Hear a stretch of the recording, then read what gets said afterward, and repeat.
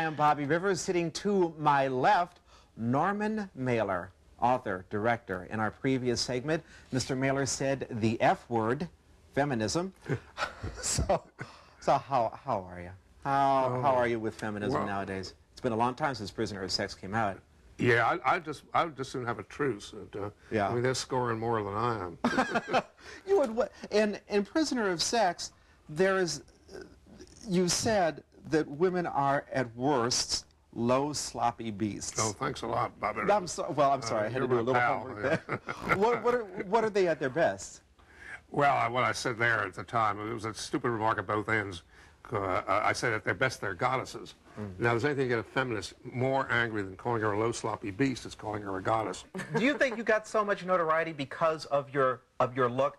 Now, we might think of somebody who would be called a madam as looking at like the saloon women on Gunsmoke, but you frankly, you look like a den mother. You know, like you should be baking cookies instead of selling tarts. So you are really quick. Yes, which frustrates a lot of people. To me, you were sort of like the Statue of Liberty. You were impressive. Statue of Liberty with a waistline. With a tiny waistline. Impressive and important, but at the same time, just like the statues, almost immovable and somber. And when I read the book, when I read your autobiography, I was reading it and going through it and said, I like this woman. I really like her. So do you think other people might have had that image of you also?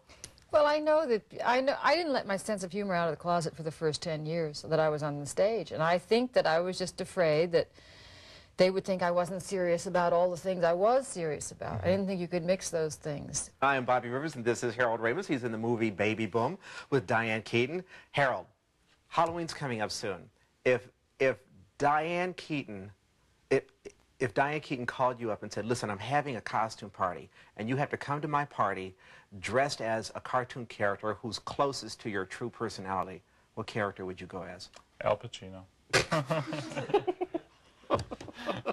One of my favorite cartoon characters, Pacino and Bullwinkle. I love that cartoon. I hear that your mom, Debbie Reynolds, wants to play Suzanne Vale's mother. That's true. In the movie version, she does? Yes, she does. Okay, now, because that's just too weird. It's that they're going, wah, you know, I just think it's too weird that people just assume that all of it is just going to be, and then everyone, then they should just film my family. There it is. Okay, there's the book Postcards from the Edge by Debbie Reynolds' daughter, Carrie Fisher. And inside, she signed it, for Bobby, my future ex-husband. Thanks. Now, how would you feel about having me as a son-in-law? Well, I would like you. I think Carrie needs a very funny fellow in her life, actually. You could do the musical version of Guess Who's Coming to Dinner. Well, if you have a sense of humor, then you can get along with Carrie. I mean, a man.